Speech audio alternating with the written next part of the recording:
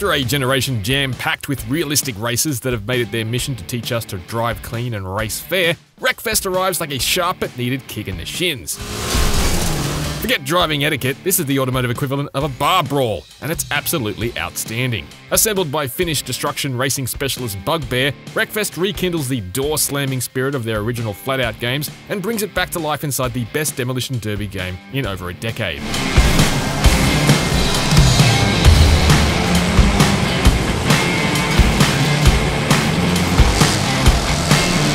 Don't be deceived by Wreckfest's overt focus on metal-rending mayhem. This is not an arcade smash-em-up carved from the Burnout block.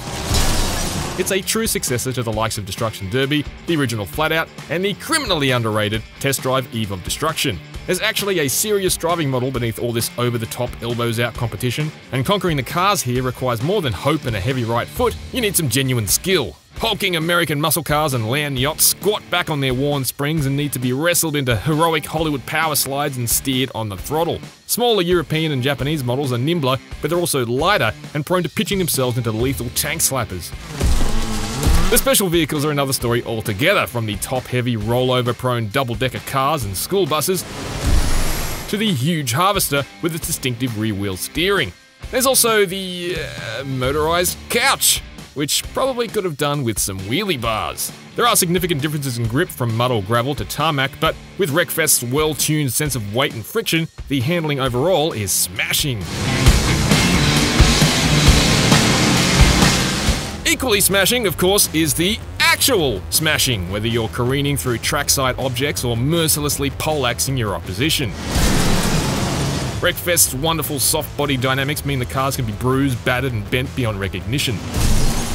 The level of damage goes well clear of most other driving games, certainly most everything this side of the realistic car-crashing sim BeamNG Drive, which uses similar soft-body tech. Wreckfest actually has two damage levels you can pick from, normal and realistic. Normal, which makes cars tough but not invincible, is more fun because you can take a few hits and keep going, but I do enjoy the challenge of playing with realistic damage, where just one mistake can see you limping to the finish line missing a wheel. It's compulsively addictive. Debris from collisions is persistent too, and every new lap lays down more evidence of the high-speed war playing out on track. By the end of a race, it's likely you'll be wading through a carpet of metal shards, splintered wood, scattered tyres, and shattered concrete. The sheer amount of mess left in the aftermath of races is wild, and yet almost never affects frame rate. I've had some bad slowdown on Xbox fighting through a field of tightly packed RVs tearing each other to bits, but other than that, it's been extremely stable. The AI deserves a special mention as well for giving as good as it takes, and they're tough but fallible foes. They ruin my races occasionally, but remember, that's the point. Getting dive-bombed, T-boned, and unloaded in the middle of a drift is all part of the experience and forces us to race defensively and take different lines through corners. There's no penalty for doing the same thing back to them, so have at it. Despite my love for cult favourite Flatout Ultimate Carnage, I'm happy Bugbear has opted for a more sanctioned, grassroots motorsport feel here in Wreckfest. There's a level of authenticity to the ovals, dirt tracks, and rallycross circuits that really suits Wreckfest's tone as a serious Destruction Derby game at heart. There's still plenty of wild stuff here though, like an insanely dangerous loop-de-loop track, deadly figure eights, courses that double back on themselves, and derby bowls that are basically skate parks for cars.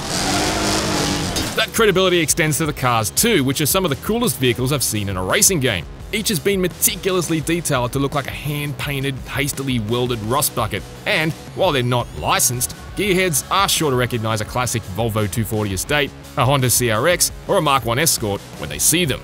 They all sound as cool as they look too. There are a ton of great visual customization options and liveries available, though Wreckfest is definitely screaming for some kind of rudimentary paint editor where we can spray our own numbers and messages. Performance tuning is included too, but it's a bit disappointing Bugbear opted to ape the Forza and Need for Speed approach with clean and sterile upgrade menus that are in conflict with the grungy junkyard spirit we're bathed in everywhere else. It's also a bit annoying that you can't save and quickly apply different setups for cars, like an armoured-up derby-ready beast for last car standing events, and a stripped-down speedster for race events. There's no cost to reapply owned upgrades, but it's a bit of unnecessary dicking about. There are plenty of pre-made events in Wreckfest, but while Bugbear has been patient in rationing out its tracks through the 5 tiers of career races, the event types do get a little repetitive. Online multiplayer is on hand to stretch out that lifespan, but I expect I'll get more value out of the event editor. See if you can last 20 laps against 24 buses on a lawnmower. Wreckfest is the long overdue return of serious, high-quality destruction racing, and in that admittedly slim niche, it's the king of the crop. It lacks a little spark off the track, but out in the thick of it, it's some of the most frantic fun you can have on four wheels. I play plenty of serious races, but sometimes it's nice to toss the rulebook in the fire and get out in the mud and trade some paint.